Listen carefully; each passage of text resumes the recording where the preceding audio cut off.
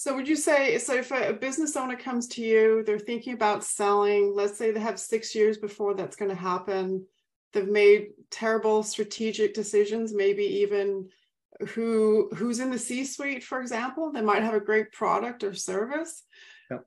Can you turn it around? How long does that take? Like, is that possible? Oh, absolutely. And quite often the exit is a good trigger to drive real change, because if the owner realizes that their retirement or their future, their financial future is in jeopardy, then quite often that will give them the incentive they need to change. Because every company I've worked with that can't grow, it's the people factor that stops them from growing. And all it takes is one wrong person in the senior leadership team, and that the company is kind of stagnant or in trouble. So absolutely, it's possible. Typically that's in 2 years.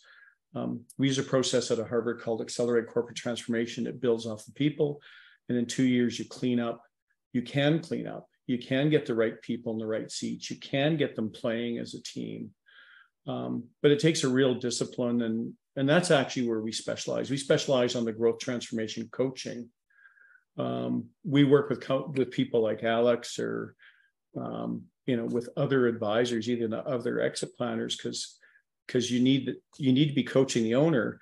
But if you're not building up that team and that capacity and those values in the company, then you're probably going to have regrets when it comes time to really find that deal.